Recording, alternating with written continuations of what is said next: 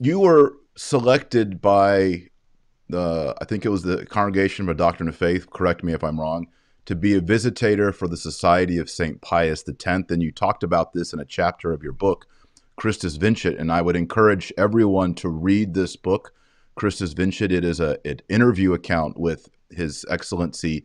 And it's I can't stress how powerful this book is. Your Excellency, I wept in the opening chapters as you describe your childhood, your parents, the environment and habitat of faith in which you grew up in a persecuted society and culture. But in the book, you talk about your encounter and as a visitator of the Society of St. Pius X and their seminary life. And could you speak to that? What is the status? A lot of people ask, what's the status of the Society of St. Pius X? Is it schismatic? Is it irregular? Is it non-recognized? Can you share what you shared in the book and maybe add anything more? Yes. Firstly, we have to say what is schismatic. According to the tradition of the Church, schismatic are people who are refusing, in principle, the authority of the Pope. Let us say the Orthodox, they are called not heretics usually, but schismatics, right, because they are rejecting in principle the authority of the Pope. Yes. And so, but then the fact of the episcopal ordination without the papal approval, it was in the old canon law not punished automatically with excommunication. And so only in the new code of canon law. So this is a difference. So the Church, so many centuries, did not consider the fact to ordain someone bishop without approval of Pope in se, right, as a schismatic act. Mm-hmm. And the Church history shows us that, for example, the entire first millennium, the majority of the bishops were ordained without asking Rome, the Pope, for the approval.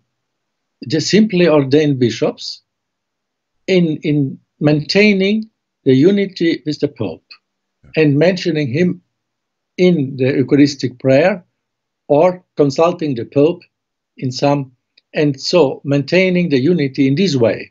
Let us say all these saints which we know, Saint Athanasius, Saint Basil, they were not ordained with the approval of the Pope.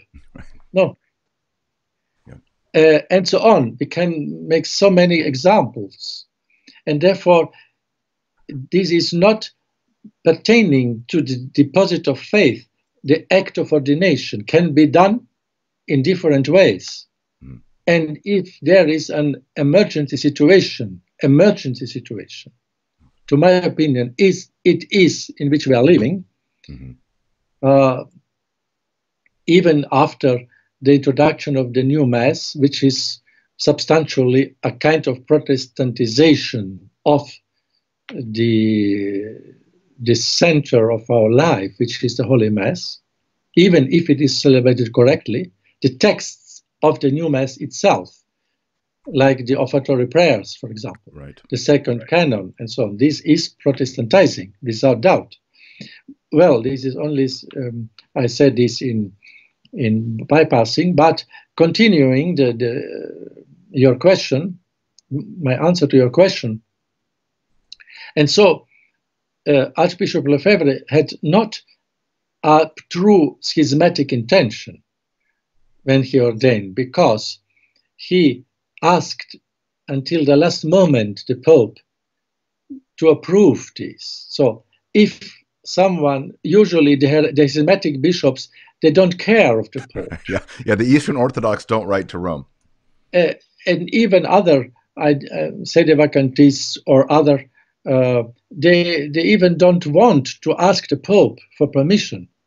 But Archbishop Lefebvre, they wrote several letters until the last moment with very much respect and reverence, and asking that he want to ordain them with the approval of Rome.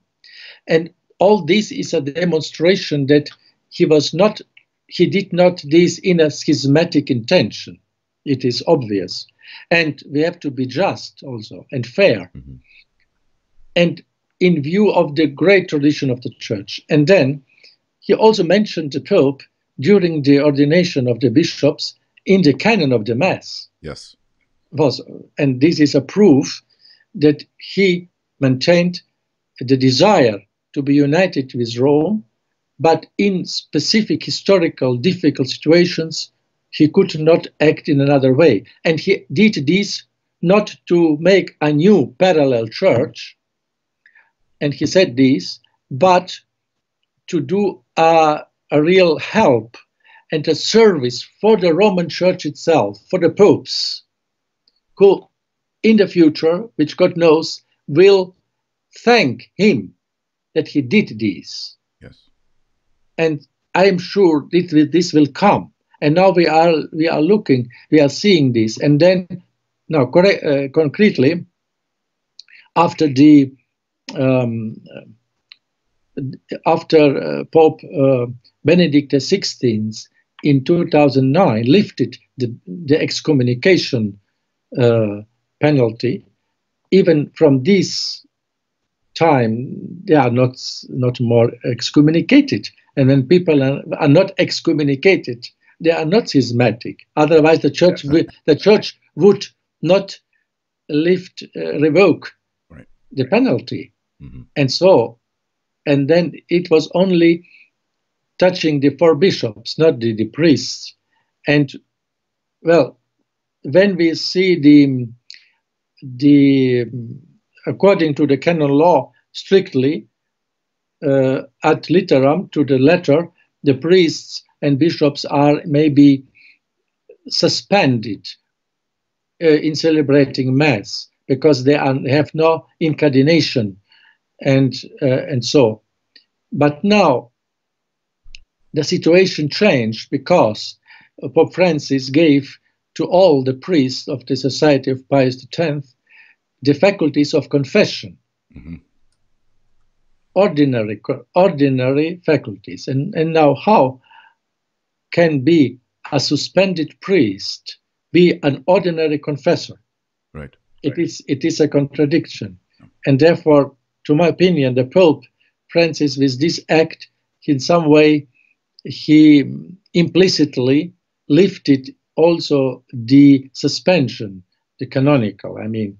Yes. And then the possibility to assist canonically the marriages.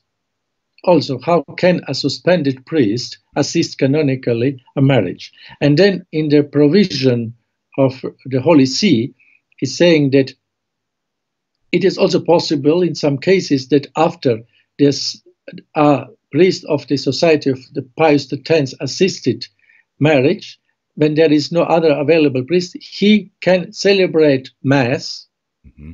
for the spouses at which all assist. Yes. And then it is not, how can the Pope permit a priest publicly celebrate a Mass who is suspended? Right. So we have to say now, in this moment, he is not suspended. And then finishing the Mass, he is again suspended. It is absurd, to my opinion. Or when he is hearing confession, in the confessional, he is not suspended because the Pope gave him the faculties. Mm-hmm. And then when he goes out from the confessional and goes to the altar and celebrates Mass, then he is suspended. Yeah. We are in absurdity. Yes. Because we are interpreting the law in such a strict manner. Right. We are becoming Pharisees and scribes. Yeah. Really, because the church law is pastoral. And all these laws are for the aim of the salvation of souls. Right. Yeah. And we have to always to keep these. Otherwise, when we are too much stressing the human part of the law, the positive part, we become positivists in the law, and this is a danger because we are forgetting the eternal salvation of the souls. and becoming in some way the mentality of the Pharisees and the scribes, which Christ condemned, you know. And so, and therefore I consider that now this is a quite new situation, a substantial new situation of the Society of Pius X after the lifting of the excommunication of the bishops and after the granting of the general faculties of confession and after the granting the possibility to assist matrimonies and even to celebrate a mass for the spouses. And then in de facto also there are bishops around the world who publicly permit the priests and the bishops of the Society of Pius X to celebrate public masses in exceptional cases. Right. So, and therefore, I think that there are so many bishops and priests in the world who are doing really blasphemies and sacrilegies in the masses publicly, and they are not punished. Right. They are more hurting and offending our Lord and damaging the faith and the church entire than the priests of the society who piously celebrate the Mass as always did, yes, only because there is not yet resolved some problem of the positive law of the church, yes, which is subordinated to in an extreme situation which we are now living. Yeah, I remember Archbishop Lefebvre said, I read this, that in England, they were allowing Methodists to have an ordination ceremony, which is invalid, inside of a Catholic cathedral. And yet he said, we cannot say the Mass for which that cathedral was built inside. The bishop won't let us go in there to say the old Mass for which that cathedral was built, for this Mass. All those private altars all the way around were built for this Mass. There's a Methodist ordination in there, and yet we cannot say the old Mass in there. That's a state of emergency.